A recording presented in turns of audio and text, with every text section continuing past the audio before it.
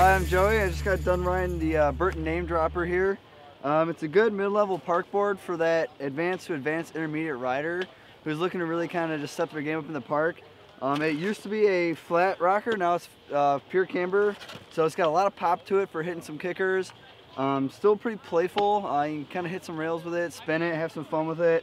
You can still cruise on this board. It will chatter a little bit at speed, but it still holds its own.